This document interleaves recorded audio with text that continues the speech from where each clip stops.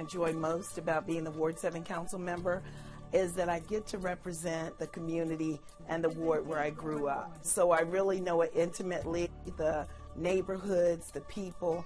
So it's really great for me to be able to affect change in the community that I love so much. The top 3 priorities for my ward, well, definitely since I chair the health committee, a healthy Ward 7 would be one of the top priorities. A sustainable and livable Ward 7. So I'm pleased about all of the great economic development that we're getting in the ward.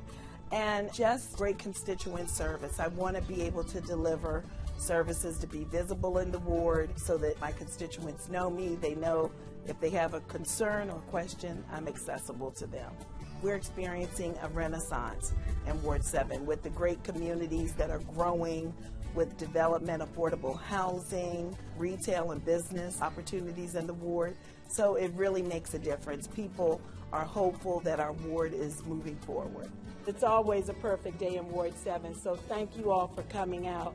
What I look forward to, and I know it's going to happen, we have to have statehood in the District of Columbia, budget autonomy and legislative autonomy. We pay federal taxes, and we have the attention of the White House and the federal government here. So I know that we will achieve statehood, and it's coming while I'm a council member, so I'm excited. I think we're a world-class city. We're the nation's capital. Everyone wants to come here. We are just the best city in the entire world, and I'm proud to be born and raised in Washington, D.C.